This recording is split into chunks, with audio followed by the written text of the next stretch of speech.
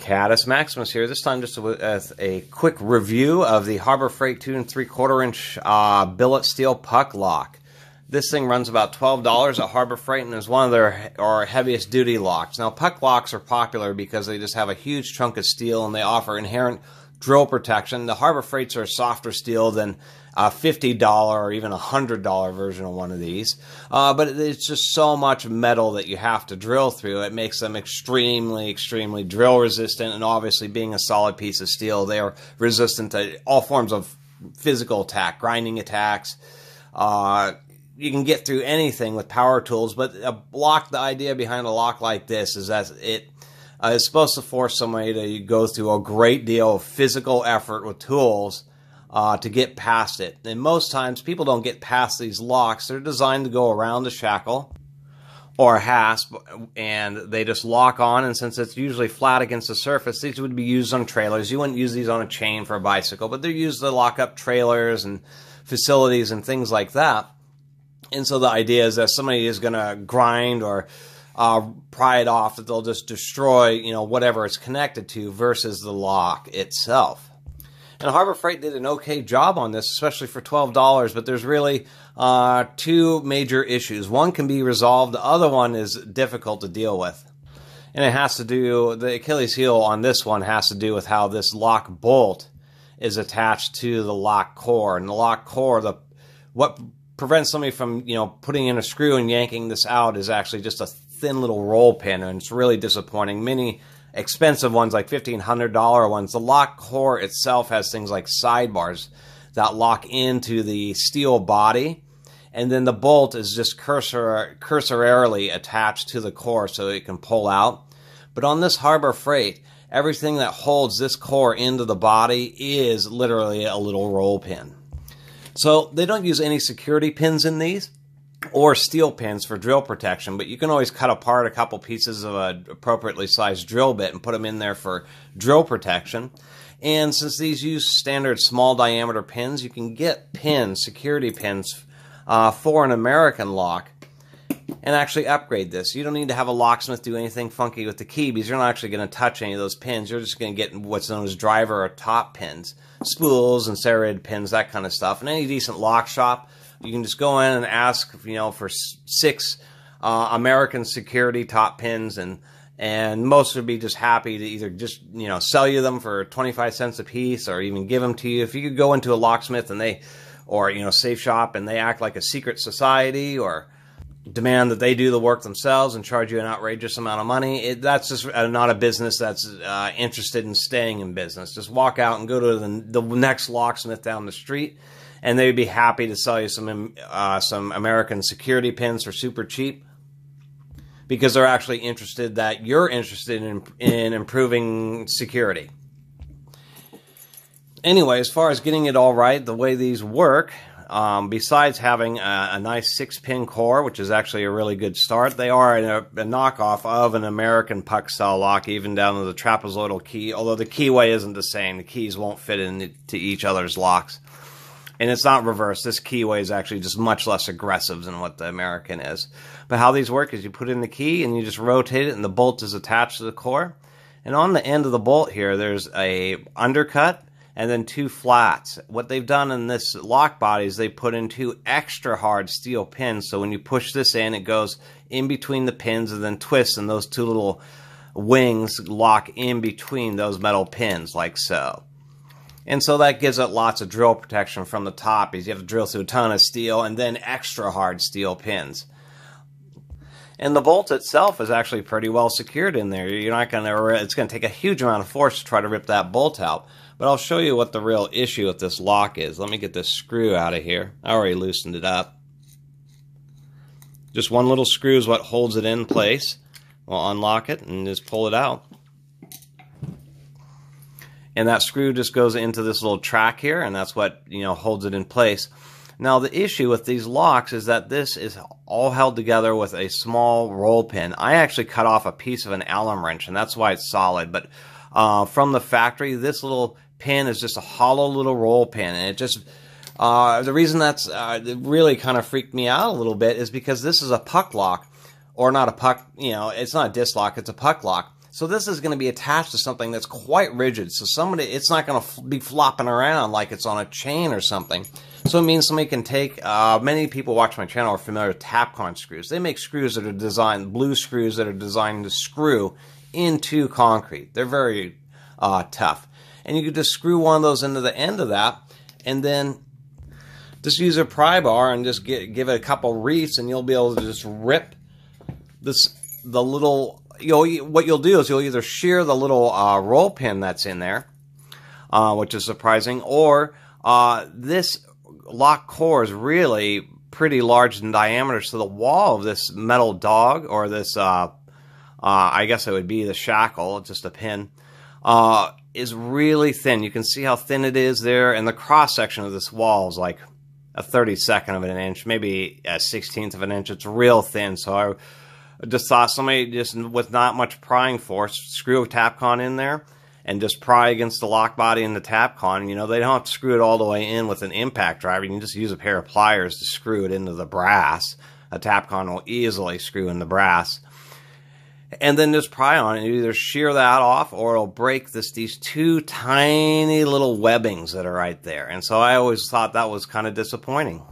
You know, I thought they would have used a longer piece of brass so that they could have this more deeply inset, and then they could use a larger diameter pin, maybe even turn down the end of the core so it'd be more proportional.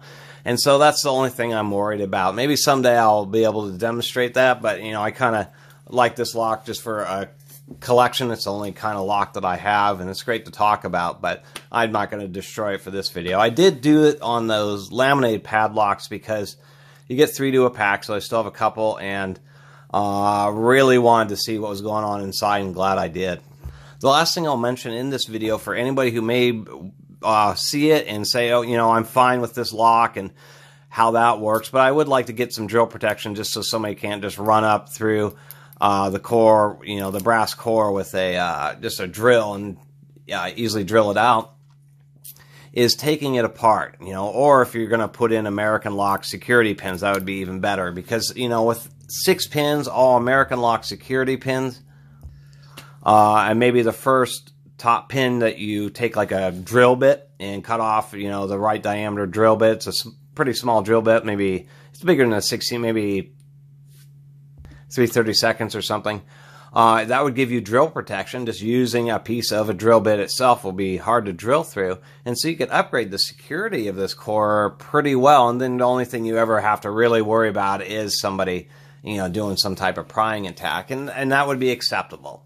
Most times when people see these kind of locks, they don't even fiddle with them, just because, you know, they're so imposing, and you basically think that you have to use a blowtorch or the world's largest pry bar to get them off. And that is, you know, true in most cases, just not entirely true with the Harbor Freight.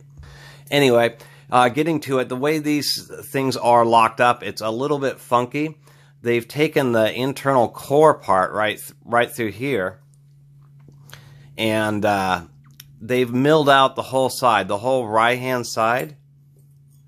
All along here has been milled out in a groove, but there's actually, it's like a slot where it still has the back part there, and I think it was just to save brass so that they could recycle it and make it a little cheaper. And on the left side, they have a bunch of slots the same way, and it can make, you can black hole yourself. The pins will fall into that slot, and you can't get it back together or apart, and the lock cylinder is destroyed. So there is a trick to it. This back pin actually isn't what holds it in place when you open it up. This 7th pin is actually a spring-loaded lock pin, and in the core there's like a half-moon slot. In the back of the lock core, this last pin on this Harbor Freight lock has a slot, and that's what provides the limiting, so the key only moves 90 degrees. Well, it is spring-loaded, and it is actually steel. But it's odd because it's in the very back of the lock, and usually you want your drill protection a little more forward.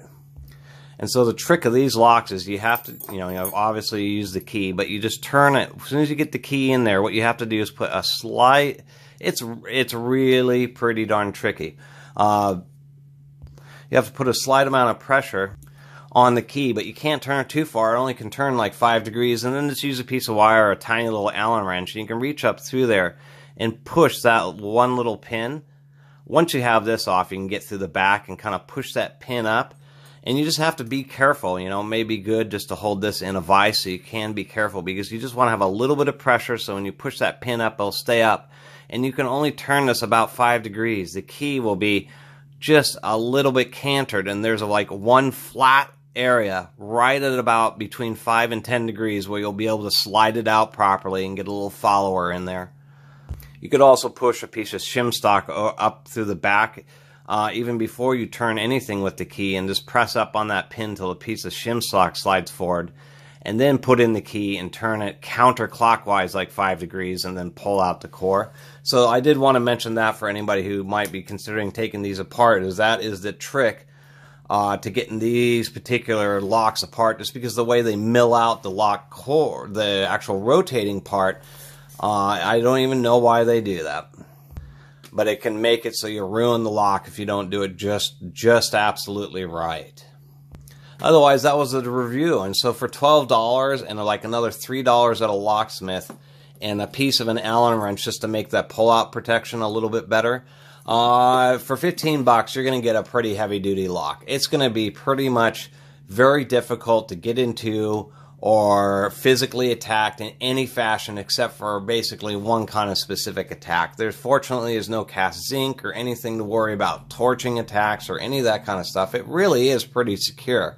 And just the simple fact that just a little knowledge of how the core works, that you can take it apart and upgrade it with 6 high security pins from American Locks. You can have a lock that is a 6-pin that is quite difficult to pick, especially for some criminal who's trying to do it upside down, you know, when it's locked to a trailer or something like that. Generally speaking, I mean, that's how I'd recommend this lock. I'd say get it, spend the $3, spend a few minutes upgrading the core, and it'll actually be quite the righteous lock. Probably one of the most physically and technically secure because of the availability of the 6-pin core. And the last thing I wanted to mention is, due to the nature of this, you can actually drill like an additional hole here, an additional hole here, and then use a couple of tiny grub screws, because you can't drill crossways because you'll already have this 1 pin in there. But you can add additional grub screws, and that will dramatically increase the pull-out resistance of this. And so instead of just relying on 2 little pieces of webbing, you'll have the webbing, and then you'll have like 1 or 2 or even 3 more grub screws, and you can put a couple on the other side, and then it will be really pull-out resistant. And so that's kind of what made me excited about it, is it's a $12 lock that maybe with an hour's worth of time and another couple $3 of pins from a locksmith, and it will be a really righteous lock. And physically, it will be easily, you're spending a bit of time, and then it becomes a $40 or $50 lock, which is extremely hard for somebody to put a Tapcon in and rip out, and extremely hard to pick. So that's what I wanted to put out there with this lock. And kind of the information is, as far as anybody who's more of a do-it-yourselfer and into doing projects like this Harbor Freight lock is a great candidate, because quite frankly, you can save a whole bunch of money, get into it, and then just spend a little bit of time and just a few extra dollars and massively upgrade the protection that this thing will provide you.